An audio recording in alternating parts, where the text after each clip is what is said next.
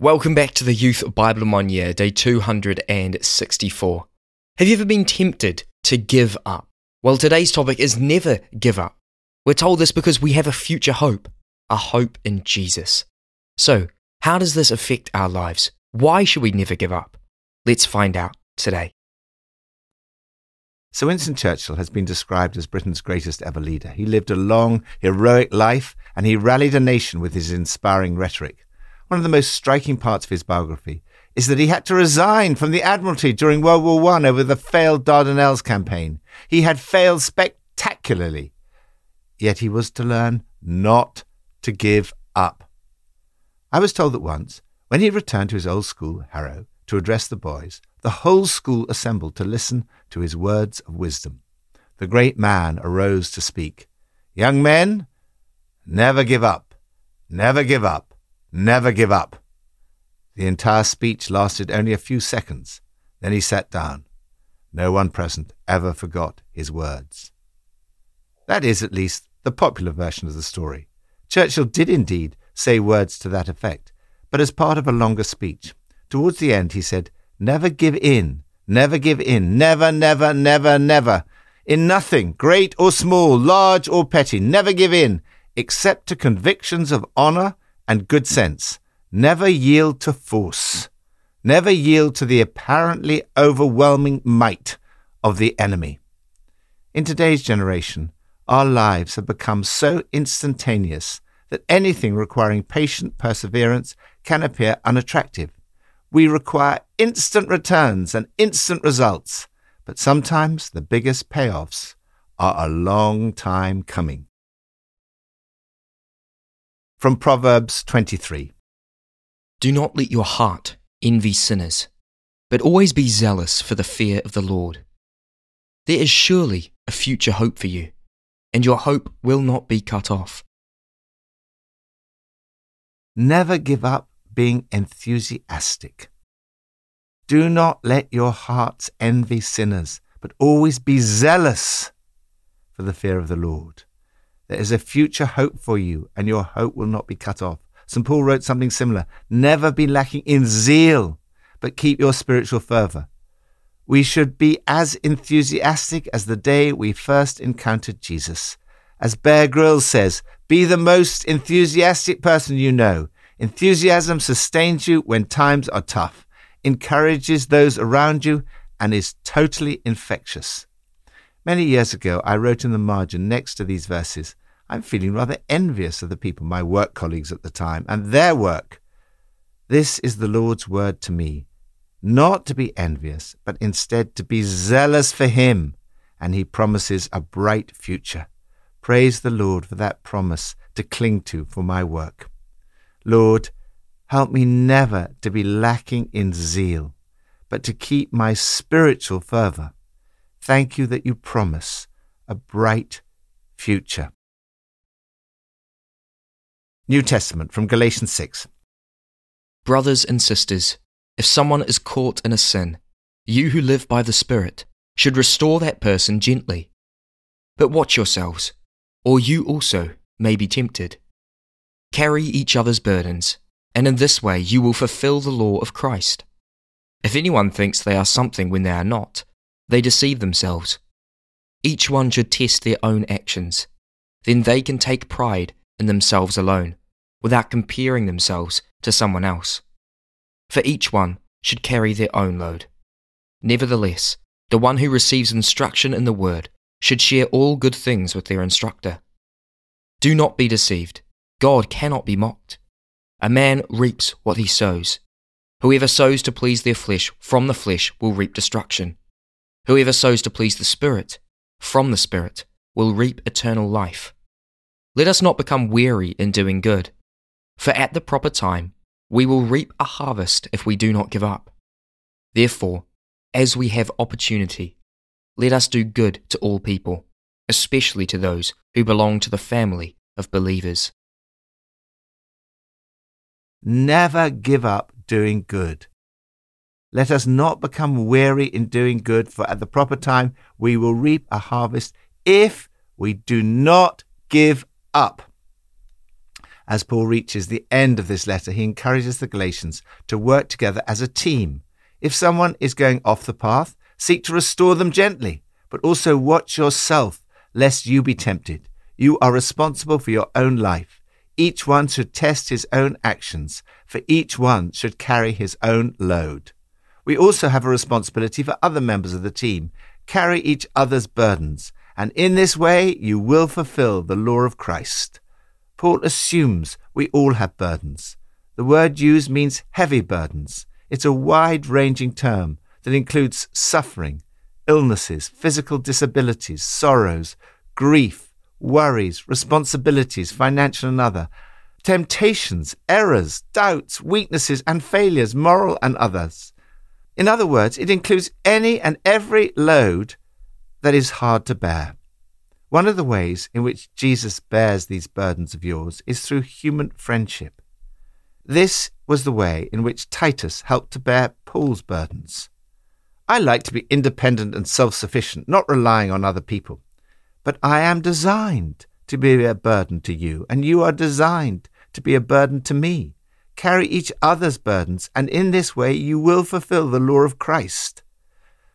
I can only say that in my own life I am so grateful to those close friends with whom Pippa and I talk and pray regularly, who have helped us at times when the burdens have seemed too heavy for us to carry alone. We have been through many things together, suffered together, and rejoiced together. All this has helped to spread the load. The object of the team is to carry on sowing good seed. People reap what they sow. Those who sow to please their sinful nature, from that nature will reap destruction. Those who sow to please the Spirit, from the Spirit will reap eternal life.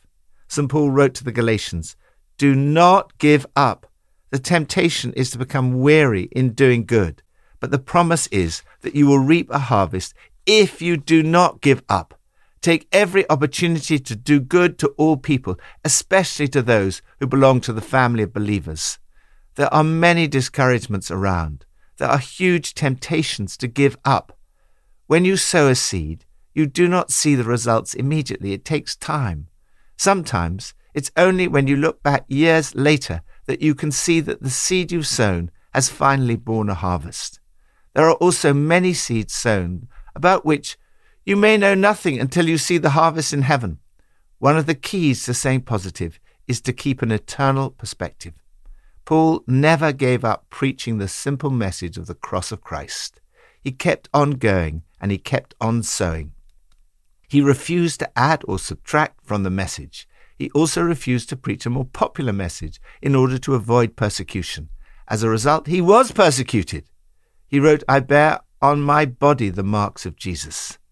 Lord, help me to keep on sowing, keep on doing good, and hold on to your promise that at the proper time we will reap a harvest if we do not give up. Old Testament from Isaiah 49 to 51. In the time of my favour I will answer you, and in the day of salvation I will help you. He who has compassion on them will guide them, and lead them beside springs of water. I will turn all my mountains into roads, and my highways will be raised up. Can a mother forget the baby at her breast, and have no compassion on the child she has borne? Though she may forget, I will not forget you. See, I have engraved you on the palms of my hands. Your walls are ever before me. Then you will know that I am the Lord. Those who hope in me will not be disappointed. I will contend with those who contend with you, and your children I will save. Never give up trusting in God's love. Each morning, Isaiah waited on God to speak to him and to instruct him so that he would know the right words to sustain the weary, to encourage those who were tempted to give up. In this passage, the way he did this was by speaking to them about God's love for them. He spoke of God's compassion. and he used 5 analogies for God's love. First, shepherd. God loves you as a shepherd loves his sheep. God, as the shepherd of Israel, will lead his people back out of exile. In his love, he will make even obstacles serve his purpose. Jesus picks up this picture of the Good Shepherd and applies it to himself. Second, mother. God's love for you is greater than any mother's love for their child. Can a mother forget the infant at her breast, walk away from the baby she bore? But even if mothers forget, I'll never forget you, never. Third, engraver. The Lord says, I have indelibly imprinted, tattooed a picture of you on the palm of each of my hands.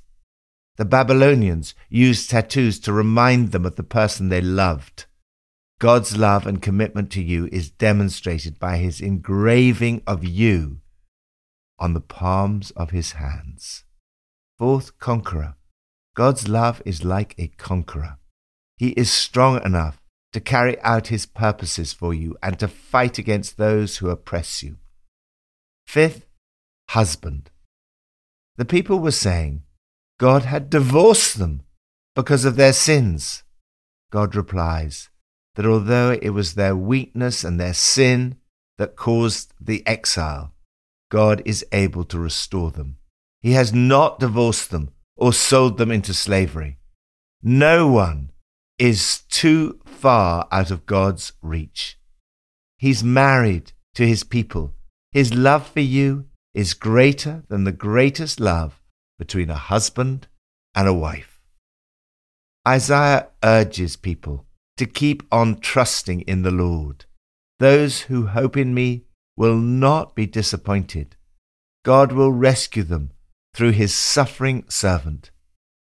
I did not hide my face from mocking and spitting. Because the sovereign Lord helps me, I will not be disgraced.